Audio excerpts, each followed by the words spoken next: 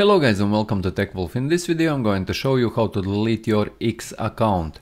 And to delete your X account, click here on More in the left column at the very bottom, and here click on Settings and Privacy. And here on this page in the third column at the very bottom you will see Deactivate your account. Just click in there, and here at the very bottom click on Deactivate. It will deactivate your account for 30 days, and if you will not renew it during these 30 days, then it will delete your account completely. So yes guys, I hope that you found this video useful. If you did, leave a like, share this video, subscribe to the channel if you are new, and see you in the next one.